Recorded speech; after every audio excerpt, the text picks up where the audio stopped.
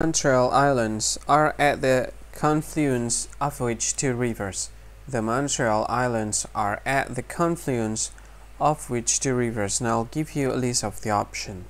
The very first option is St. Lawrence River and Skagit River. The second option is Ottawa River and Quebec River. The third option is Yukon River and the Troit River.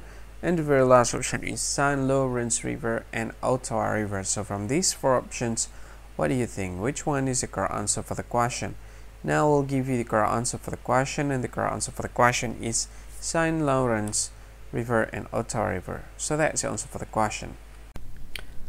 Hi, thank you so much for watching this video. If you find this video is very useful, you need to help this channel to grow by subscribing this channel. Click this subscribe button and don't forget to like this video. And if you want to share this video with your friend to any social media that you wish, just go ahead, click this button. You can share it to Facebook, Twitter, and etc. etc.